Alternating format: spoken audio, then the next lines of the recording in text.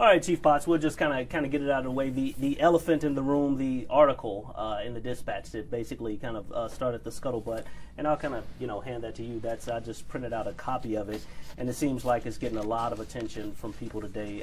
First off, the major headline, Jump Out Boys, that obviously has a negative connotation.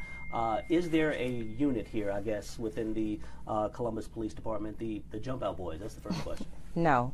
There is no unit that's called the Jump Out Boys. What we're doing is doing a pilot program. We've heard the citizens since we got here, and they talked about what are we going to do to reduce the gang and gun violence.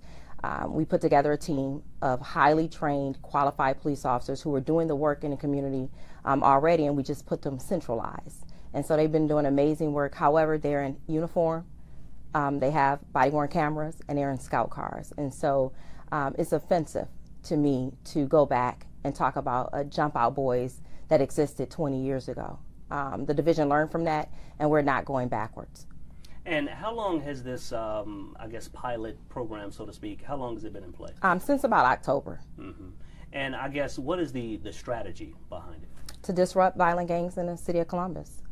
Their goal is to use intelligence, targeted enforcement. This is not a unit that's going to be rogue.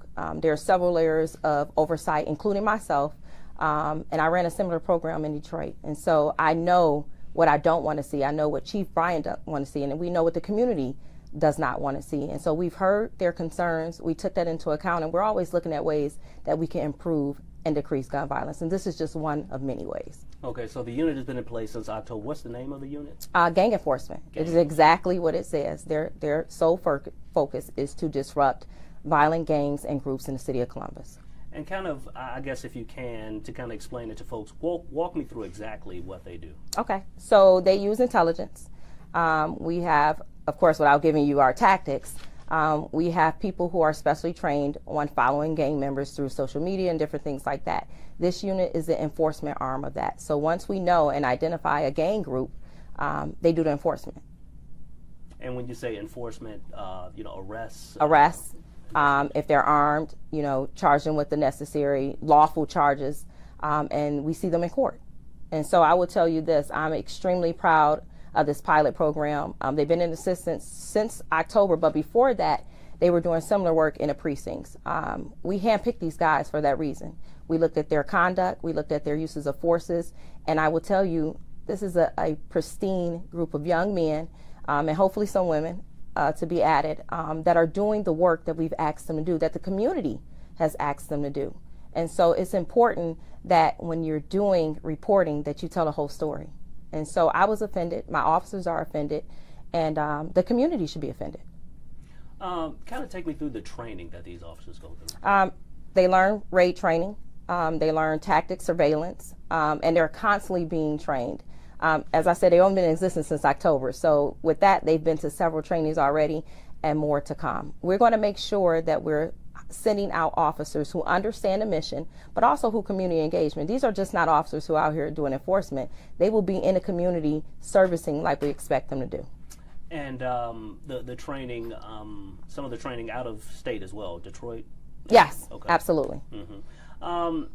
Obviously, there's some concern whenever you talk about these sort of units. We think about, just in the last couple of weeks, the Scorpion unit, which was disbanded in Memphis. And your department is concerned about any sort of correlation with something like that. Absolutely. As Chief Bryant stated so eloquently, we were enraged. And I've said this at the meeting we just had at the church. I cried that night. We as leaders would not want a unit that operated in a fashion that Memphis operated in. And so that's why we put parameters in place. This is not something that we're doing in a whim. We're thinking long and hard about this unit and how it will be ran and oversight. One of the things that we looked at with Memphis is the lack of supervision. And so we put parameters in place to make sure that they have several layers of oversight, including myself. Can you kind of break down, because I think that's the big thing when people think about these units. Memphis had no oversight. You said you're at the top of the I'm at the top, so to speak. Correct. So there's me. There's Deputy Chief Sagal. After him is Commander Amy Haley. You have Lieutenant Zach Scott, who's running it as a lieutenant. You have Sergeant Gruber, and then you have the police officers.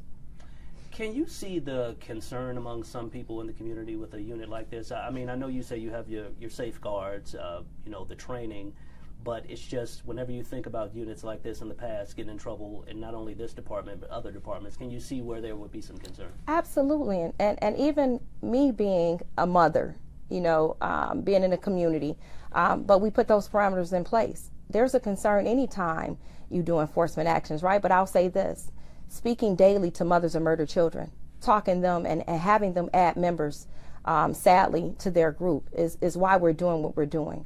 The gun violence and the gang violence in Columbus must stop. And so that comes with enforcement.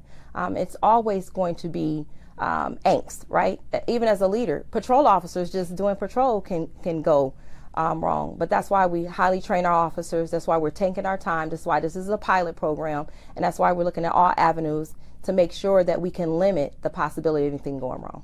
At this point, can you say how many officers are a part of this unit? I don't want to give that out, but I will say that these are highly trained officers, committed to doing the work, committed to the vision that the community has tasked us with, and committed to making sure that they do it legally, lawfully, and ethically.